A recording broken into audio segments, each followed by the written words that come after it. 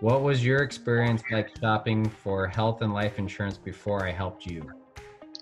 The problem I kept running into is they seemed to have a product they wanted me to buy, and the savings wasn't significant enough for me to change. If I'm only going to save 7, 8, or 9, or 12 bucks a month, you're not really saving me any money. So I didn't go with any of those things, and they seemed rather inflexible, and it seemed like they had staked out territory and didn't want to touch on the other guy's territory for some odd reason. Okay. All right. Second question. What do you appreciate most about my process and services now that you have experienced them? Um, First of all, you listened. So you gave me the product and services I actually wanted as opposed to what you thought I should have. Approximately $1,600 this year in savings. For my medical coverage that covers Part B, I went from $176 a month to $86 a month. That's significant savings. On my prescription drugs, since I have through the same account, GTL, they have a program that if I buy a drug, I get a rebate on the drug. One of the drugs I take is Loprinocil. Out-of-pocket expenses were $7.95.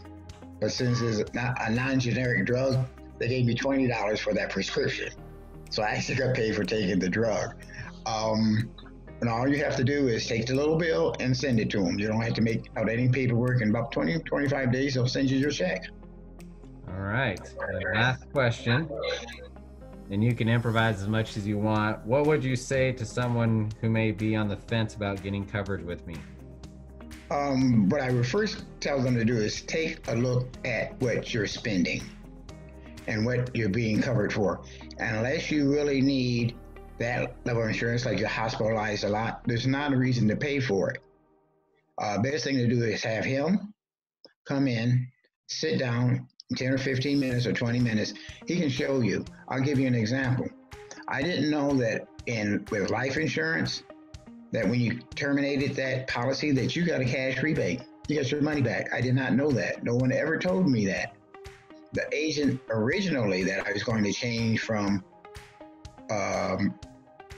change to his company did not tell me that. And so he was going to do what? Allow the other company to keep my money? Or allow the other company to bill me till I was out of my money? See, and so there's an honesty there that you have to appreciate. And that's about all you can ask from anybody is honesty.